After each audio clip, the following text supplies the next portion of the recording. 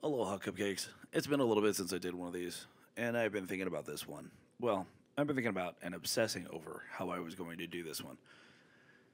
See, when I'm doing what I'm doing right now, this is something I've been working on for decades now.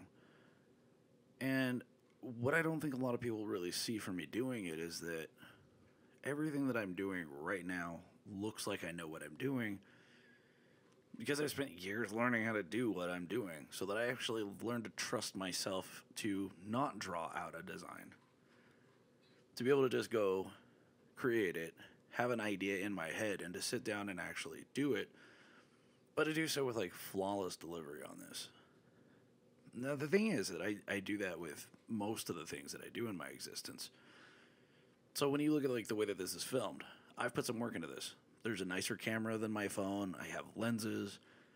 My garage has been designed in a way where my lighting works. So I can just go in there, turn the thing on, plug in a camera, sit down and start painting and still be able to produce what I consider to be better than an iPhone video, if that makes sense. But like just these little nuggets right here. This is something that I would have scrutinized years ago over. I would have sat there and had to sharpen and repalette my brush every time I did it. There would be some sort of a sketch line. And I would have another brush just so I could put the little knuckles in each of the spider legs. And you gotta remember this thing's slightly larger than the tip of my thumb.